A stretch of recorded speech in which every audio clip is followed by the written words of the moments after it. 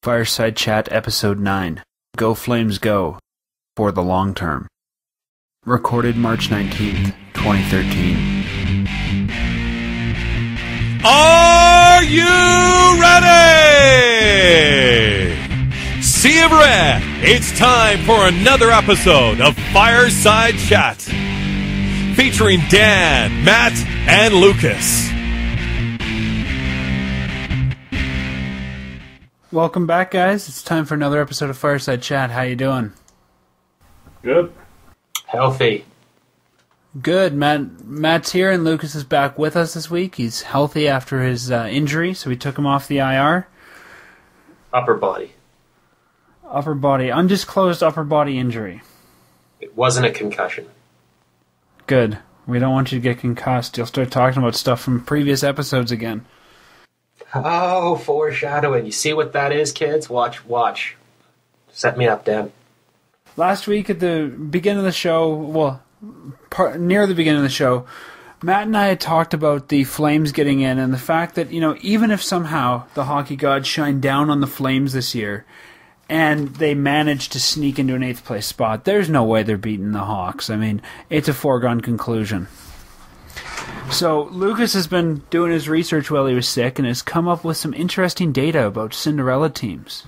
Well, I mean, here's the thing. Cinderella teams, if you want to go back and start just with this millennia, we've got the Carolina Hurricanes, the Anaheim Ducks, or Mighty Ducks of Anaheim at the time, the Calgary Flames, Edmonton Oilers, and then we go on a bit of a hiatus of Cinderella teams, and then you've got a run of Philadelphia and Montreal in the same year. I mean, and I'd consider the Canadiens a Cinderella team just because of the way they absolutely rope-a-dope their way to the conference final.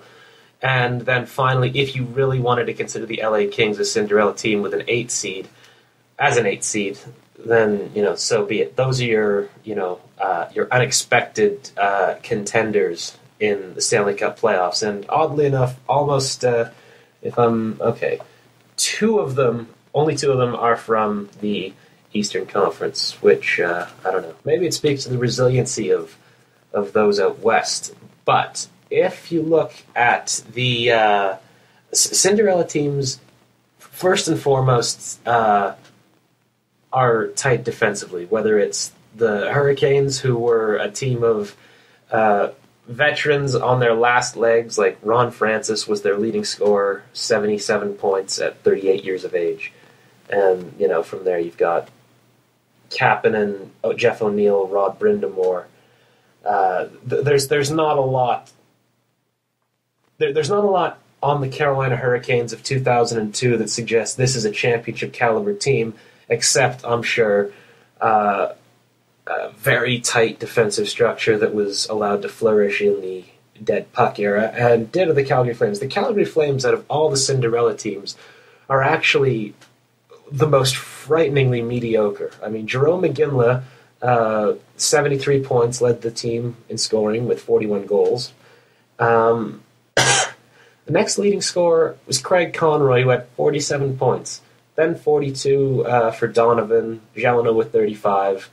And it goes on down the list of just... And if I remember correctly, I mean, that year the Flames ran, especially in the playoffs, half that team was farm call-ups. They definitely had a lot of, non-NHL roster players making contributions. But the interesting thing about the Flames Cinderella run was that almost everyone on the team who got significant playing time scored at least once. The only players I can see who didn't score goals, Jordan Leopold, no goals, 10 assists. Lidman only played in 6 games, but he had 1 assist. Kobasu didn't do anything. Neither did Warner or Ferentz, offensively anyway. But other than that, Christoph Oliwa had 2 goals. Wow. Think of it, Were those the only 2 goals of the man's career? No, he had... Oh, God, there was one game against the Oilers, I think, where he scored 2 goals. And everyone was like, oh, my God, can you imagine if Christoph Oliwa could also play? And then that, of course, was a short-lived fantasy. But, okay, so to go back to what makes these teams, Cinderella teams, successful. Usually, it's a defensive system and a goalie, which even the Arthurs Urbe-led Carolina Hurricanes had that sort of. And actually, if I look at their goaltending roster in the playoffs, Arthurs Urbe. That was the year Urbe. Yeah, Kevin Weeks and Urbe bounced back and forth whenever they would be. Whoever was hot, that's who started. Yeah, Urbe played 18 games, Weeks played 8. But if you look at, say, the Edmonton Oilers, admittedly coming out of an inflated point production lockout, had 5 players with more than 50 points, and they had a 30-year-old Chris Pronger at his peak. And that's the second key. You need a franchise player in their prime. And you see that with... And who is their netminder? Dwayne Rollison. The angry... Not who I'd call a top netminder. Yeah, but Dwayne at Rollison... the time he was, though. Yeah. He was practically unbeatable for the Oilers, though. And if Marc-Andre Bergeron didn't throw Andrew Ladd into Dwayne Rollison's knee, then, they pushed them to Game 7 with UC Markkinen. I don't see why Dwayne Rollison doesn't carry them to some sort of victory. Do you guys remember how bad Rollison was when he was a Flame? Oh, yeah. Yeah, well, you could play that game with everybody. It's just funny to look back and see how good he was at a time for the Oilers. For Tampa Bay when he played there, he's pretty good. Rollison is an underrated goalie. He really is. I remember, honestly, I saw him play a playoff game at Harbor Station in St. John, New Brunswick against the Fredericton Canadians. I couldn't have been more than 6 or 7 years old. And Dwayne Rollison just took Canadians prospect Patrick Lebrec to school. And I remember being mesmerized by Rollison because he was the fastest skating goalie I'd ever seen at the time. Very impressive. Wow. Yeah, I know. Cool story, bro. So, defensive structure, franchise player, and again, goalie, which you've got with Kiprusoff, Jaguar, Rollison, not so much with the Flyers with Michael Layton, but then you had Chris Pronger in the playoffs for them. So that Chris Pronger is basically a key function for anyone with Stanley Cup aspirations.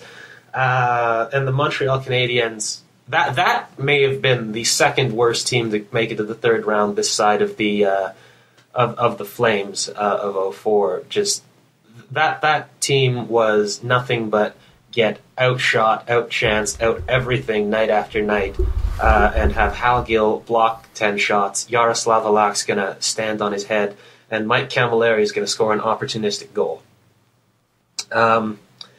With all that said, and then if you want to actually go to the Los Angeles Kings, then you've got Anze Kopitar, Justin Williams, Dustin Brown, Mike Richards, Drew Doughty are your top 5 scorers. And although they underperformed in the regular season, that is a Stanley Cup core. That's 2 top 6 centers, number 1 defenseman, all of whom are under the age of 30. The oldest of whom, Justin Williams, was only 29, and Brown and Richards were 26, Kopitar 24, Doughty 21. Like that right there. Jonathan Quick as well. Is my point kind of taking shape a little bit here? Yeah, I think so, yeah. The Flames definitely, in comparison, like all their best scorers are over the age of 29. If you go with Bouwmeester or Iginla, Tanguay, Glencross, Stempniak, Camilleri, like they're all over 29, so it's not the same animal. Mm-hmm. And it's just the talent, which is nothing against these guys as players, but it's just relying on them to carry you into a long playoff run, especially in the absence of a rigid defensive system. Is an impossibility, I would think. I mean, honestly, I could understand the win and anything can happen mentality while under Brent Sutter, because for all their team's flaws, there were stretches when they could play some absolute, lockdown defensive hockey. And in that situation in the playoffs, anything can happen. But this sort of... Another thing to consider with the teams from last year and before is that they had a lot more depth in terms of talent that this team doesn't really have. Like, if you look at the offensive production, you have most of the production centered in 9 players, and then it's a huge drop-off from Matt Stajan, who has 17 points, down to Roman Cervenka, who has 8. It's... But that's also why this team is in the position they're in. Yeah. I mean, if we had guys that were producing, we wouldn't be having this conversation. We'd be talking about, who we're going to face in the postseason. Yeah, true. Mm-hmm. But, and Lucas, before you go on there, I know you're talking about, guys over the age of 30, and this is the biggest thing I'm hearing in this city right now from fans is we've got to trade away all the guys over 30, and you have to have guys over 30 on your team. You can't have a whole team of guys who aren't even, 30 years old yet. So we have to have some vets, but it's about finding that balance. Yeah, with the incoming trade deadline, some of the sentiment out there is trade off everybody that's doing good and maximize the picks, but that doesn't realistically make any sense. It's okay to trade off a couple of players to rebuild, but you still need some secondary players say Tanguay or Glenn Cross to help transition from the current team into next year's team and beyond.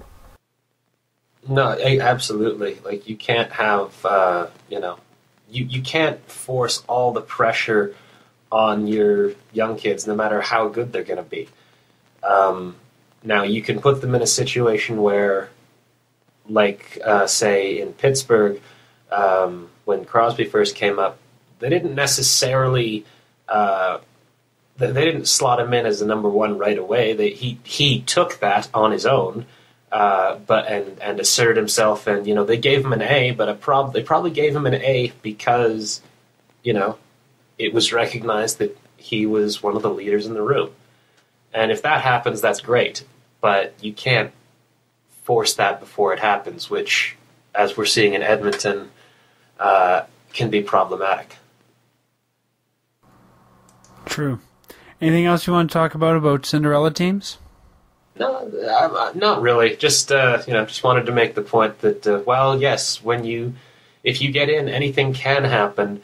There are certain things that need to be in place for that to take place.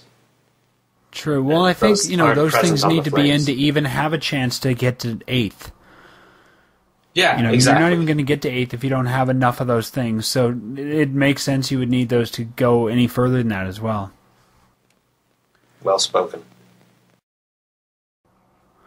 Lately, we've been talking about the Oilers and what they've been doing, and I think that's been a model for a lot of people around the league as far as what the Flames need to do. But if you look at their rebuild and the Blue Jackets and the Islanders, they've all gone on kind of an aggressive rebuild lately. And has it done them any good? I think that's arguable. I'd look at them and say, the Oilers have tried it, and they're still not where they want to be. The Blue Jackets definitely aren't where they want to be. The Islanders aren't where they want to be. So what do the Flames have to do differently in rebuilding their teams that those other guys haven't done to actually get some success and benefit out of their rebuild? Well, if you look at the teams that were successful, like Chicago, Pittsburgh, they drafted goaltenders and defensemen first before, they actually started the rebuild. If you look at the Penguins, they added Marc-Andre Fleury, Brooks Orpik, and Ryan Whitney a year or two prior to getting Malkin and Crosby and all the rest of their players. And I think they got Letang before as well. So, they need a little bit of lead time because defensemen and goaltenders take a little longer to develop. And like if you look at Chicago, they were running Keith and Seabrook out there for like 2 or 3 years before even Taves or Kane were drafted. So if you look at the Flames, they've got Gillies on the far or in the college ranks and a couple other prospects, and you got TJ Brody who's really coming into his own this year. Whereas you look at the Islanders, their top defenseman is Mark Streit, and like that's it. The rest of them are just kind of wishy-washy, and like you go through all those teams like Columbus, they've never really had any good defensive draft picks, and they keep trying to draft forwards from Filatov, on and on and on, and that doesn't necessarily, you need your back end being set prior to trying to pencil in some forwards. And we talked last week about the defense and the goalies who are in this system. And I think you and I, when we were doing the show without Lucas last week, pretty much came to the conclusion that while the Flames don't have any stars, they're not in a bad position there. They've got some guys that could really develop and become good NHLers, at least on the blue line. I think this team's putting their hopes in net on Kerry Ramo for the future. So do you think they've done enough there, Matt, based on what you're saying, to be in that position that now they can start taking forwards and start a rebuild process like the teams that have been successful? They still don't have quite enough defensemen, and like that's why I think it's important if they do decide to rebuild to either get some good defensive prospects in the trade or look at drafting defensemen with the draft picks to just keep adding to that. But they have a good start. It's just the follow-up moves. That'll be just as important. Yeah, the Flames, again, I agree with Matt that it's a good start. Patrick Seeloff, Tyler Witherspoon, even players like Ryan Culkin and Brett Kulak, who both project to be like Brody types. That's a good, solid prospect base. But like going back to what you said, Dan, like Chicago had Duncan Keith and Brent Seabrook playing minutes in the NHL a good 2 years before they even acquired Jonathan Taves and Patrick Kane. And right now the Flames have graduated one defensive prospect since Mark Giordano, and that's TJ Brody. Now, if after the deadline we see, say, Chris Breen recalled and he doesn't look out of place, and other players, sort of assert themselves, then we can say that they might be on the right track to building their blue line. But so many of these prospects, we like to talk about Jankowski being far away, but there's a ton of players in the system that, while they could be talented, are probably at least 2 years away from making any discernible impact in the NHL.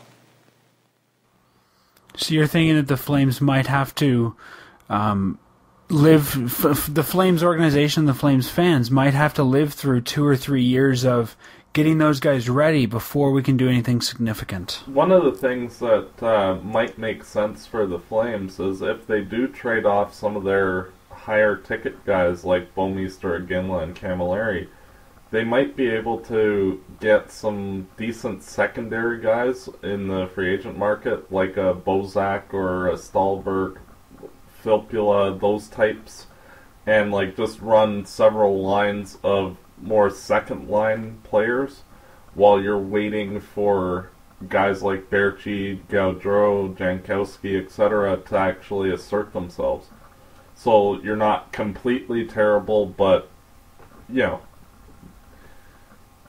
know what I mean? Yeah, there needs to be some sort of stopgap in place. The problem is, especially with free agents, you're going to need to overpay to get guys to come in to be stopgaps, because as much as we would look at other, the aforementioned Oilers, Islanders, and Blue Jackets, and say that things aren't necessarily going the way they'd want them to, there's a whole lot more reason to come to any of those teams as a free agent than there is to Calgary, outside of a massive overpayment.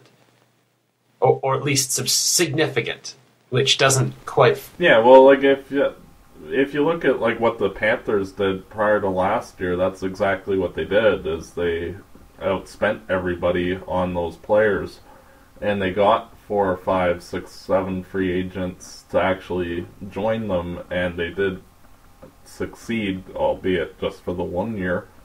So, it's one of those things that it's an option. That was a weird situation, though, where Florida had to spend all that money just to get to the salary floor. I mean, all things being equal, I don't think they wanted to go out and take on Brian Campbell's contract, give Scotty Upshaw whatever they gave him, $14 million. Yes, they put an entertaining team together, but I see what you're saying. It's going to be weird or difficult for the Flames to even get to be in that position just because they've been a cap team, and it's not easy to get that much salary flexibility to do a sort of Panthers spending spree. Yeah. And, like, that would only be possible if they did trade off some of the bigger ticket guys. Mm-hmm. So... Let's play armchair GM for a sec. I want to hear what your guys' opinion is. So I think there's two ways the Flames can go. If they start trading names like Bouwmeester, names like Camilleri, big contract guys, they could either trade them for draft picks and take their chances on the draft floor, or they could trade them for established young players. Like I'm thinking, you could get an Ian Cole from St. Louis, or perhaps a Kevin Shattenkirk.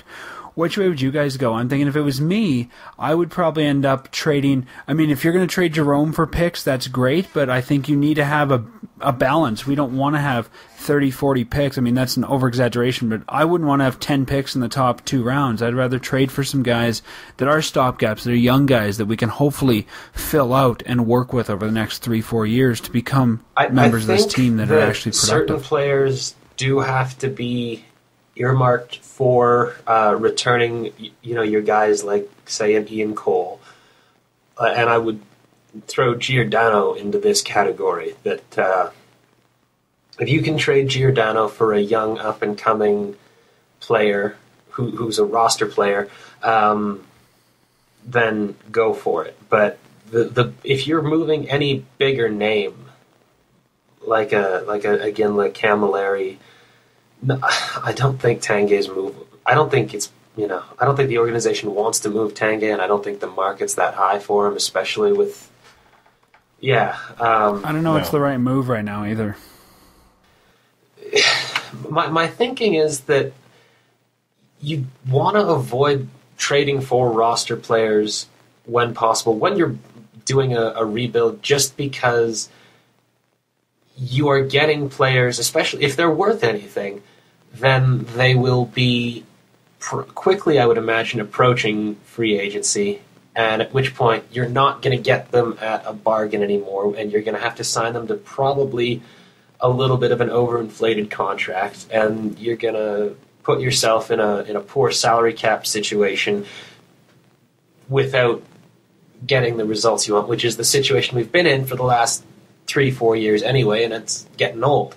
And part of the value inherent to prospects is that they're unknowns and that their potential and ceiling is so, tantalizing, which is why you see a guy like Ty Ratty, whose name's bandied about in all sorts of trade proposals, but who, frankly, could just be nothing more than Ryan House all over again. I mean, you watched him at the World Juniors this year. He had on a team with Jonathan Drouin, Ryan Nugent-Hopkins, Nathan McKinnon.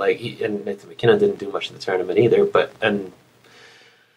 he didn't exactly assert himself. And you're telling me that Steve Spott wouldn't have liked Ty Ratty to force his hand a bit to do something? And that's not the sort of player you acquire in a trade. But it is the sort of player, if you've got a bunch of picks, that you can leverage into someone else real. Mm-hmm. Yeah, with, like, say the Flames do trade Iginla, like, I'd expect to see, like, a first-round draft pick included, and a significant prospect of some sort, like, more like a Jankowski or slightly less in terms of potential. Good, but not, like, top end.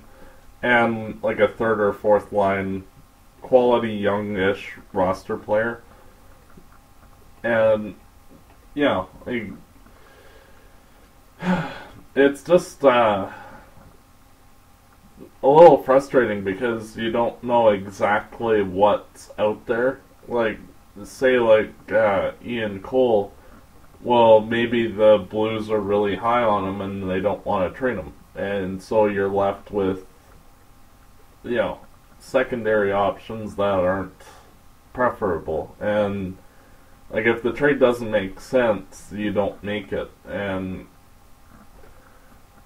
I don't know, it's just so hard to evaluate exactly what each one of the players should get. Yeah. The other thing I haven't heard talked about too much, but I think is perhaps worth discussing, is when we're talking about the players that all the fans think the Flames have to move and what they might get back, it's always young players, it's always draft picks, it's always prospects. But I think there's a significant chance if we want to get a young player, a young roster player back from a team, we're going to have to eat some salary as part of the favor. So do you guys think, and do you have any ideas of who we might see coming back as a salary dump in some of these deals? None whatsoever, and I'm a horrible co-host for not knowing these sort of things. But it is. It's all speculation. Do you think the chance is there, though? There's a good chance we'll be taking a dump? You'll take salary back, but I would imagine, based on league history to this point, that it would be some sort of expiring contract or, you know, something. One of those secondary players that we talked about, you know, gap bridging type players. Yeah, like, say, like, if we made a trade with Chicago, getting someone like Roslav Olesh back, who's, you know, okay, but he makes, like, $3 million, that, you know, he might have some potential there still, but, you know, the fact that he's on... Considering some of the bad money the Flames have spent, like the Code Leak deals lately, I think fans would take pretty much any of those guys and be happy with it. If you got, like, full value plus the cap dump, I don't think anybody would complain. It's just that if the cap dump itself is part of the value, then, yeah, not so much. Yeah, you don't want to pay to take salary. Which, you know, we did with Buffalo. To take garbage. Totally. Like that cost us a second round pick, and we got it back, but we had to trade down to do it, and then it cost us our 14th pick. But you know, we got the guy we wanted allegedly, so good for us. I'm just looking over on CapGeek here. Boston Bruins, and anyone that, maybe the salary that we take back is Nathan Horton. I don't know if he's healthy or if he's having a good year or whatever, but I can't imagine that a player with his injury history is necessarily going to be the, especially with an expiring contract, if the Bruins can just kind of pawn off his money. Well, in the Bruins case, I think we'd just eat $2 million of Iginla's contract instead, because they might want Horton on the off chance that he comes back in the playoffs. Well, that makes sense. Mm-hmm. I mean, he's got 16 points, 8 goals, 8 assists, and he's +2 with only 11 penalty minutes. So not a great year for him, but yeah, a guy you could still use in the postseason and, you know, put up some okay numbers. He usually puts up good postseason numbers. Actually, I guess he's only been to the postseason once, but yeah, he put up 17 points in 2010, 2012, or 2011. We were talking about the Panthers earlier, and I'm just looking. On the 15th, they acquired T.J. Brennan, a 23-year-old defenseman, for a 5th-round pick, and that's the kind of thing I'd be okay with the Flames doing, is bringing in a young 23-year-old guy for 5th, 6th, 7th picks, or even as part of a deal, just to evaluate them, see what's going on. And I always feel like those are the kind of guys you can flip later in a package deal if they're not panning out the way we want them to. Getting Lockdown from LA, or even the Kings getting Keaton Ellerby off of the Panthers. You just don't know. They might be a late bloomer, and you might actually get something useful out of them for nothing. Especially for a team that's going to be trading a significant part of their core, I think, for the Flames, any young guys that might be able to step in who maybe wouldn't get an option otherwise, it's a good thing to try. It's not like we're a playoff team where we don't want to put those guys Brennan, in the ice. Who is he? What makes him, like... Well, he's just, if you look at some of his stats, he's making $550,000. He's a young defenseman. Decent AHL numbers. This year he had 20 points, 14 goals, 34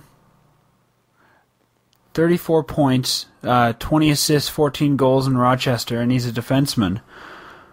So, a young player who's shown a spark of something there. And to me, it's worth a shot. If you've got a 28-year-old Derek Smith on our team who's making more money, why not give the young kid a try, and maybe he's got some more staying power than a Derek Smith. It couldn't hurt. I'm so wary of just giving up draft picks, even 5ths at this point, for this team in this situation, because if you're going to, like, Patrick Holland was a 5th-round pick, and he was included in the Camilleri trade, and I feel like it's way easier to sell a team on a 5th-round pick that's putting up big numbers in junior, as opposed to a 20-something tweener defenseman who, this sounds like I'm slagging off T.J. Brennan. I'm not, but like I just think Brendan Nicholson. Yes, we got Blair Jones out of him, a guy who apparently is just not a team player. So on a team devoid of centers, he's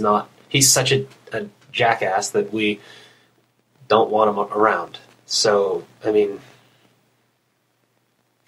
know. You can't be paralyzed by fear, but I'm so fearful of making the wrong move. But at the same time, this team has got to try something new. If we're paralyzed by fear, this team is going to continue. They're going to re-sign Jerome for too much money, and it's going to be business as usual. So I think at this point, the Flames have to try something new to get out of their comfort zone and see what's going to work for them. Yeah, I don't disagree. It's almost like the Seinfeld episode, whatever my natural impulse to this point has been, I will do the opposite because everything I know is wrong.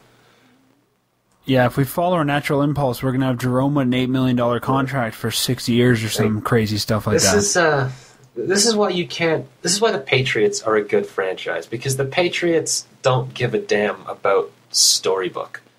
The Flames organization, the city as a whole, has really bought into this narrative that we all want to believe, where Ginler retires a Flame and rides off into the sunset, except for the fact that the key point which makes all that possible, where they win a Stanley Cup and he's a champion, and then, you can kind of just retire with your team in dignity.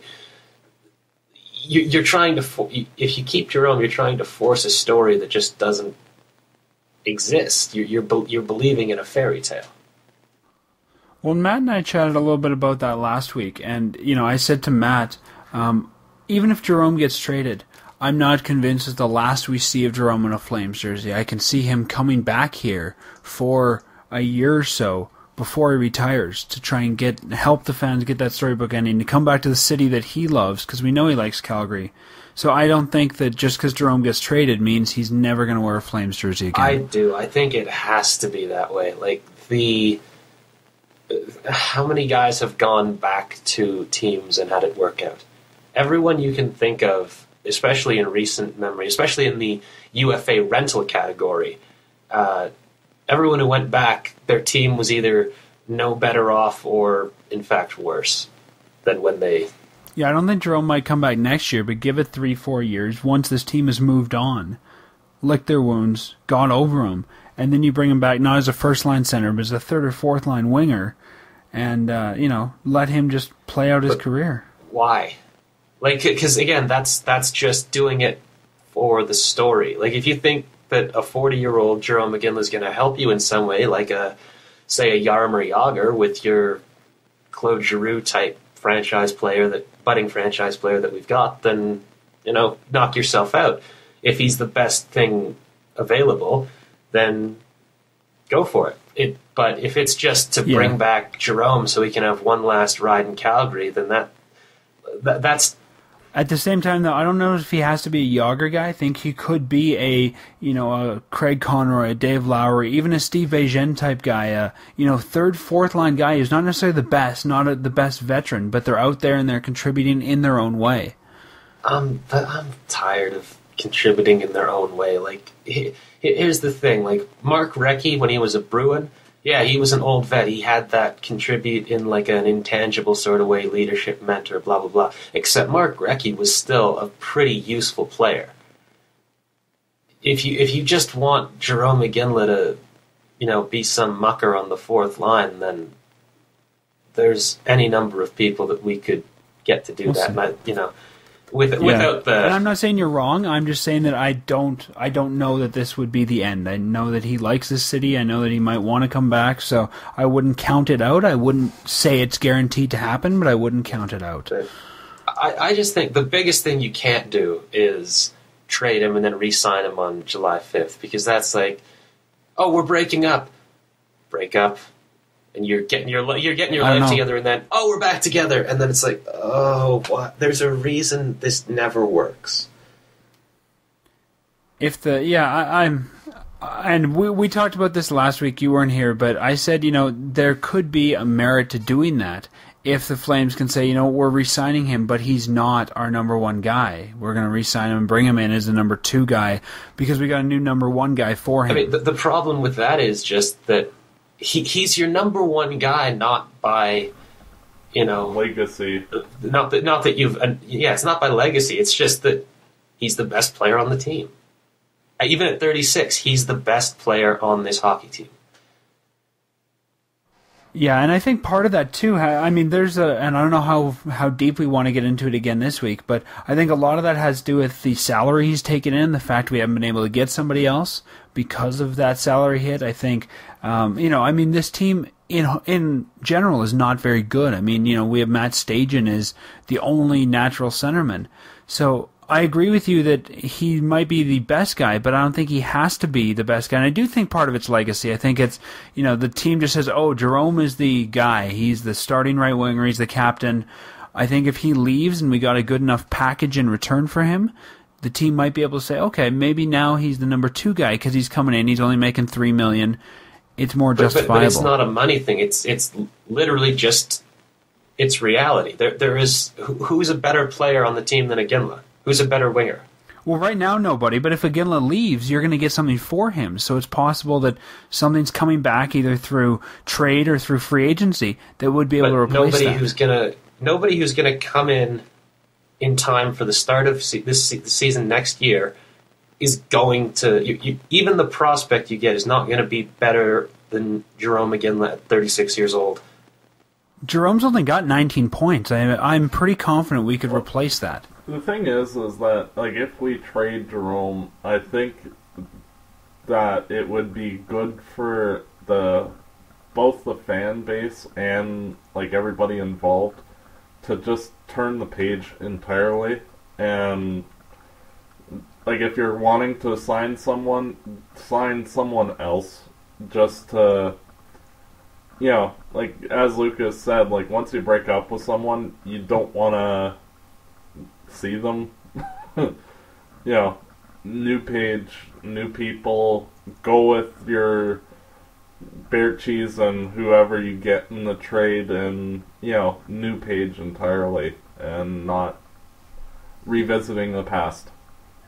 Yeah, And I mean, I'm with you guys, but as we've said, every time we've talked about trade, you got to do what makes sense. And to me, if there's a possibility to trade Jerome and then have him come back in the offseason because he's a good player, I think it has to be explored. I just think it doesn't make sense for the long-term health of the team to bring him back. No. Because it would be the same thing again and again, except we traded him, so we got something for him, and now he's back. If you trade him off, it's like opening a window and getting fresh air into the team because the culture will be changed, and so you're just getting on a new page, and then you're bringing back the same guy. It's it. Yeah, I know what you're saying, though. I mean, new captain would have to be named. There's things that could, and I'm not agreeing or disagreeing or saying this is what we should do, but I'm just saying if the possibility is there, I think it would have to be explored. If you have the chance to bring back the guy who's been that number one guy, and maybe you don't do it, but I think it would have to be something that they would talk about of, geez, he's available, he wants to come back. You always maybe consider it's right. everything, but Yeah. I would much rather give $5 million to Tyler Bozak than another $5-6 million to Jerome McGinley. Even $4 million. I mean, if we want to talk about nostalgic acts, this city got crazy a couple years ago with the prospect of Fleury coming back. I mean, we've seen crazier things in the city in the last couple of years. That was sort of a phoenix rising from the ashes with all his personal demons. The team at the time, keep in mind, was coming off the summer signing Bouwmeester, having this, big three of Phaneuf, Regier, and Bouwmeester. Looked like that was going to be enough to sort of match them up well with the Hawks. Jokinen was going to be the guy that we all hoped and thought he was going to, hoped and dreamed, number one center, all that fun stuff. And Fleury was just, the icing on the cake to this tremendously exciting off-season. If Steve Bégin could make the team this year, I bet Theo could have made the team if he tried out. Under this regime, Theoren Fleury would have definitely made the team. I think he plays right wing and center, doesn't he? I think he's just a winger. He played both. Okay. On that subject, do you want to briefly address the some of the contractual dead space we've got on the big club right now? Is there no market for us to move Babchuk or Saric or someone just like Anton Babchuk? Since signing a $5 million contract, has played 50 games? Yeah. Is there? I don't begrudge him, but why would somebody want to take he's that? a right-handed power play shot. I don't know. You could probably if you ate half the contract, because he's done at the end of the year. I'm sure you could get a 6th or a 7th round pick, and if realistically, if you're paying him anyway, if you're only paying half and you're getting something for it, I don't see why not. Well, I don't think he wants to be here. You're not using him even in your flimsy third pairing D rotation. And frankly, it's because he doesn't deserve to be in.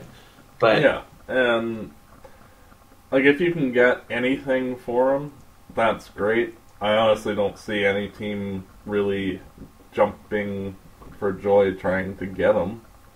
But no, neither do I. But And I think that if we're moving out a lot of big salary, the Flames might just say, we can't get rid of him, let's just ride this out till the end of the year. They're probably going to have to do that. But this is something that the organization really needs to do going forward. Actually identify players who you're going to play. And if you're not going to play them, don't give them multi-year deals, don't give them deals that are eating up $2 million in salary cap, and it has, again, nothing to do with Corey Saric's abilities as a player, but it's quite obvious that the team not really feeling the Corey Saric love. Oh, I know. And if you look at players that have been riding in the press box, between Cervenka, Saric, and Babchuk, that's over $8 million. That's just parked on the sidelines. Like, that's not good roster or cap management. Like, if you look at Hoodler, like, you could go and sign 2 players like Hoodler for what you've got parked on the sidelines. Like, what are you doing?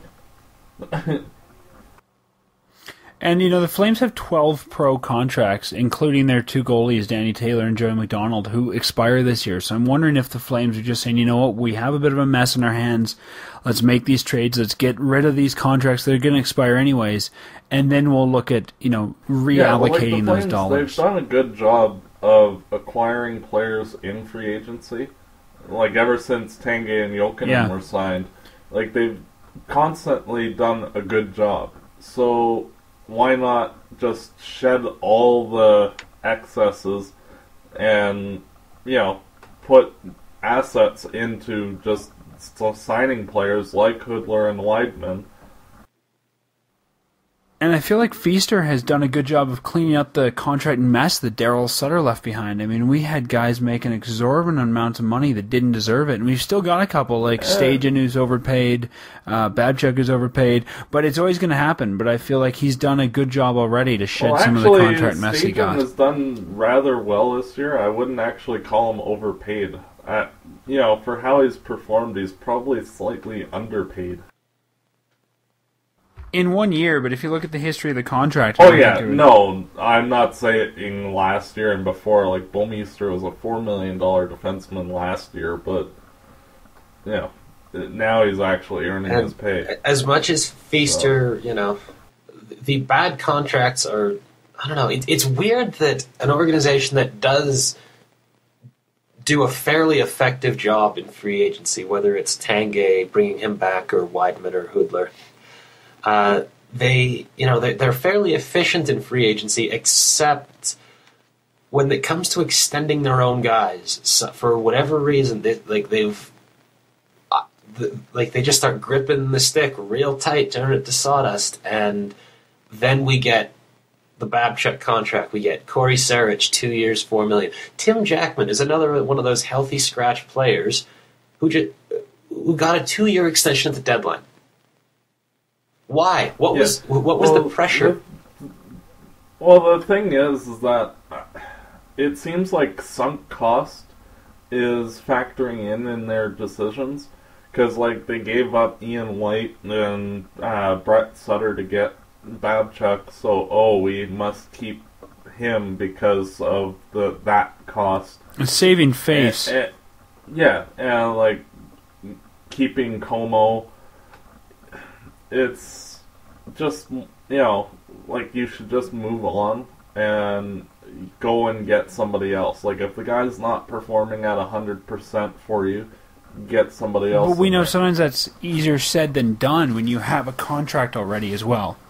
Well, no, and, that's what I'm meaning, with re-signing players like Jackman and Como and Babchuk. You just can let them walk. At $600,000, I'm okay re-signing Jackman, but Como at $1.25 million, I wouldn't re-sign him. I think Babchuk will find another job in the NHL, but nowhere near $2.5 million. I'm league minimum or I would be really shocked if he finds a job, just because he hasn't been able to crack a lineup in 2 years.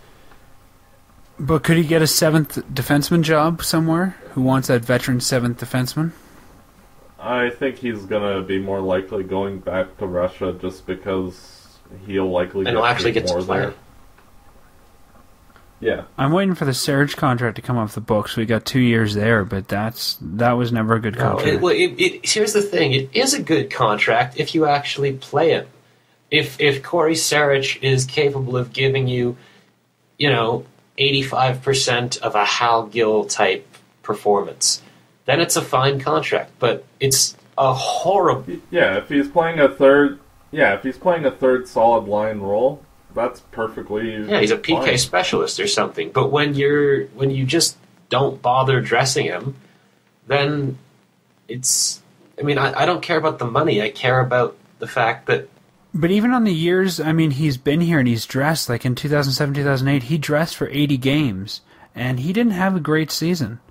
Well, I mean, he's been here for now 6 years, so I mean, he's capable of filling some sort of role. And I think he's always been a little bit underappreciated or borderline disrespected by the management or coaching staff because his foot speed's not great. But he's a very useful player when you actually use him properly. He's a savvy guy. He's physical. He doesn't panic. And I think, honestly, a lot of Saric's struggles have probably been compounded by playing with some inept partners. And he's not physically capable of covering their mistakes. We were talking earlier about why the Flames are paying a lot of money to re-sign their own guys and to re-sign UFAs.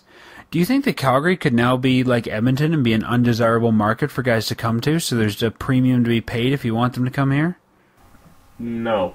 The reason for Edmonton's lack of ability to sign free agents is because of the fact that Lowe and Tambellini are still there after the whole Chris Pronger debacle. And I don't think they've even signed anybody that's not previously been an Oiler since. So the thing is that the Flames have missed the playoffs the last 3 years, and they still signed Hoodler and Weidman. So I don't see that necessarily being a big issue. I think that this season, if it's handled poorly, if they don't show that they're capable of recognizing when they need to rebuild, that will hurt the team's prospects of wooing outside interests to the city. But I think the organization is decently respected enough, though the O'Reilly thing probably didn't help. Though that, I'm sure, they'll get a mulligan for that simply because nobody else knew, despite the fact that the Canucks said they did, which I don't think anybody buys. It's easy to say anything you want after the fact. Yeah, I don't think it's... Yeah, they're not in Oiler territory yet. I mean, the Oilers also took some crap for with Souray. They forced him to come back from an injury or something like that. I remember reading that story a couple of years ago. There's, and they threw 3 kids into the fire and expected them to bring home a Stanley Cup completely without any reasonable expectation that they could do so, and they've and of course now they've wasted the entry-level contracts of 2 of their 3 stars. True. I think that either way, whether there's a lot of trades at the deadline, whether Feaster decides it's time to stand pat or he just can't make the moves, I think this is going to be a year of transition for the Flames. With 12 contracts expiring, something's got to change, and so I think it'll be interesting to see over the next 2 weeks what goes on. Definitely. It'll be fun. I'm excited. For better or for worse, we're going to have a different face to this team and a different identity next year, and I'm excited to see what this team does over the next week. I think this road trip's going to seal their fate, and depending on what happens there, it's going to depend how quickly the moves start getting made. Yep. Let's go... Well, I'll go Flames. I can't cheer for other teams. I still don't want them to win, but I don't want them to lose. But, I mean, go Flames can mean many things, right? Go Flames could mean, go... Yeah, go Flames for the long term. Yeah. Go Flames for the long term. Go Flames to make the right decisions in the short term. Yeah. We're still rooting for our team, whether it's for on-ice performance or to help rebuild it and make it into the franchise that we all want it to be. Stanley Cup or bust. Yeah. And do whatever it takes to get there. It might be a long road, but nothing worth having comes easy, right? Exactly. All right, let's wrap this up. All right, gentlemen, well, that's it for this week. As always, we'll encourage our fans to check out firesidechat.ca for articles. Matt's been writing a lot of great articles there for past episodes and future episodes of the podcast. Check us out on Twitter and Facebook. All links are on the website. And if you have anything you want to let us know about, if you want to chat with us, if you want to disagree with us, you can either comment on the website, Facebook, or Twitter, or you can email us at feedback@firesidechat.ca. That's it for us this week. And we'll see you all next week for another episode of Fireside Chat. Suck it, Tom.